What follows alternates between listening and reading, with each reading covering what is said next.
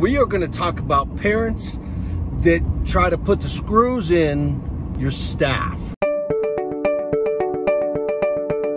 If you or your staff are beginning to feel intimidated, if you feel disrespected, if you feel that they're being unprofessional, if they're physically angry, do everybody a favor, stop the meeting and reschedule.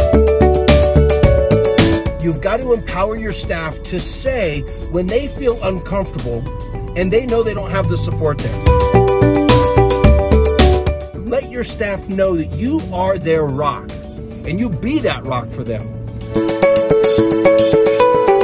You need to be supported. You need to be respected. Now make sure you're deserving of all that support and respect by being a fantastic superstar educator in our field.